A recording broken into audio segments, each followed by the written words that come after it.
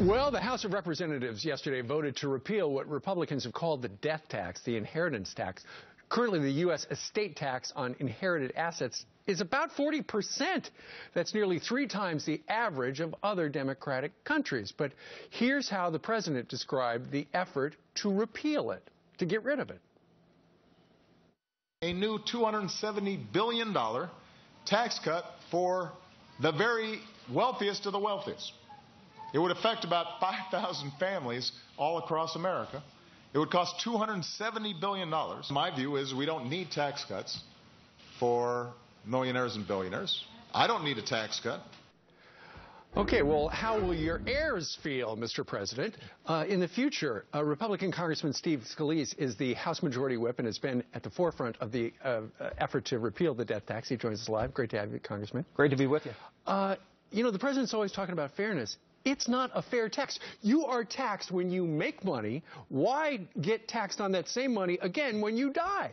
Well, Steve, the president doesn't think that you built this business, and it's just a disconnect between liberals who literally think this is the government's money. And the most important thing to remember is these small business owners, these are family businesses, and they're just trying to pass on the American dream to their kids. They've already paid taxes on this money, and when they die, the government swoops in and confiscates another 40% of that business just for you to keep it. The president is always talking, and those on the left are always talking about fairness. We did a Fox News poll on whether you thought the inheritance tax was fair, and 71% of you say it is unfair.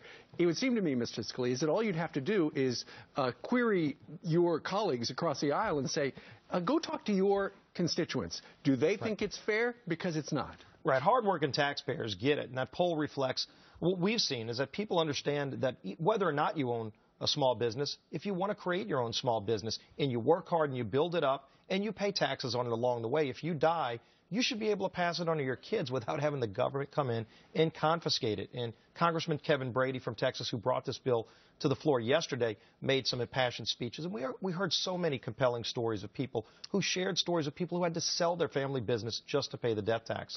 So it has passed the House. It goes to the Senate. You need at least 6 Democrats who are, you know, they agree and they say it's not fair. But you have heard some on the political left say essentially the government is entitled to that money.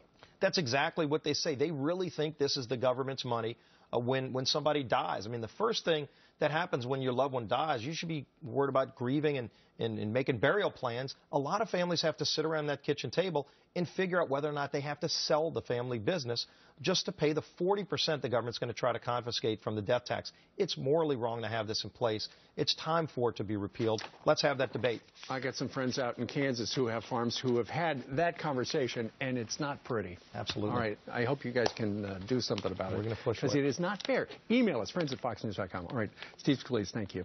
Great. All right.